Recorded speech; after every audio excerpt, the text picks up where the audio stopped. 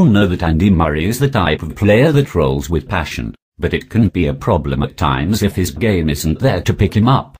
After sailing a relatively easy forehand long to allow Stanislas Wawrinka to break him in the opening set of their quarter-final match at the US Open, Murray didn't just smash his racket once, he went after it a couple of times to make sure it was good and mutilated.